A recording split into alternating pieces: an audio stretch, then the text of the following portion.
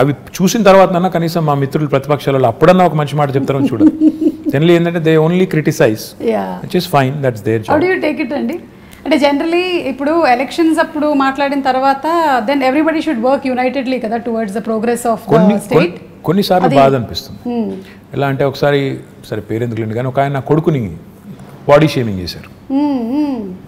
కొడుకు సరే he might be a little over weight, but why do you bring him in? ఏమైనా కోపం ఉంటే నన్ను తిట్టొచ్చు, కేసీఆర్ గారిని తిట్టొచ్చు, కానీ పిల్లల్ని కూడా లాగి రాజకీయాల్లోకి వాళ్ళని కూడా తిట్టి అప్పుడు బాధ అనిపిస్తుంది. యూ ఫీల్ అరే ఎందుకు వచ్చాం ఇందులోకి, ఇది అవసరమా మనకి, మన పిల్లలు ఎందుకు తిట్లు తినాలి, అట్లాంటప్పుడు చాలా బాధ అనిపిస్తుంది.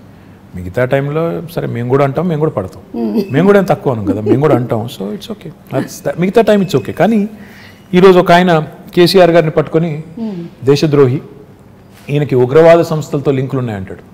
అలాంటప్పుడు తలకాయ ఎక్కడ పెట్టుకోవాలో కూడా అర్థం కాదు. ఏం మాట్లాడుతున్నారు, ఏమంటారు అనడానికి ఒక లెక్క పత్రం, ఏదైనా లాజిక్ కనీసం ఏదన్నా కనీసం ఒక లింకు అని ఉంటే బాగుంటుంది. కానీ ఏది పడితే అది అంటాం, ఇంకా ఏది పడితే అదంటే కూడా టీవీలు చూపెడుతున్నాయి కాబట్టి అంటామంటే you feel insulted, you feel bad, you feel lot of things.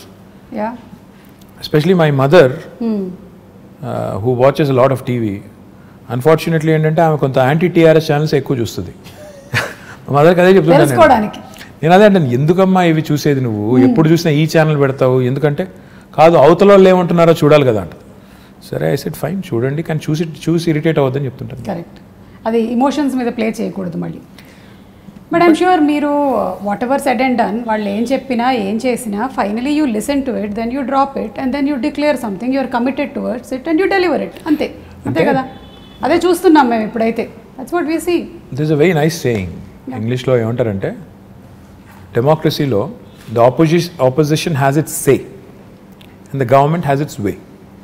So opposition వాళ్ళు they can say what ever they want. Of course వాళ్ళకు కూడా ఒక బాధ్యత ఉంది, ప్రజలు వాళ్ళకు ఒక బాధ్యత ఇచ్చారు కాబట్టి వాళ్ళు అంటారు. అన్నప్పుడు అందులో ఏమన్నా విలువైన ఇన్పుట్స్ ఉంటే తీసుకోండి, ఇంటిగ్రేట్ చేసుకోండి, సిస్టమ్ మీరు తీసుకొచ్చే ప్రోగ్రామ్స్లో అవసరమైతే కరెక్షన్స్ చేసుకోండి.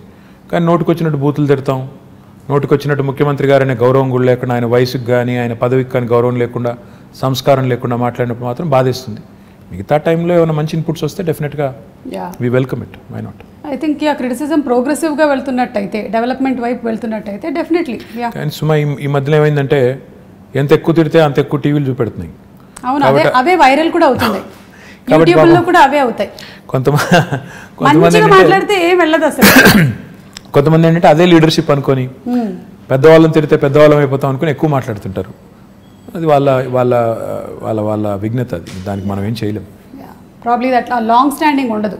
ఆ క్షణంలో రావచ్చు, ఆ మూమెంట్లో రావచ్చు, ఎక్కువ ఛానల్స్లో రావచ్చు, but I don't think that will progress anything. I hope so. Yeah.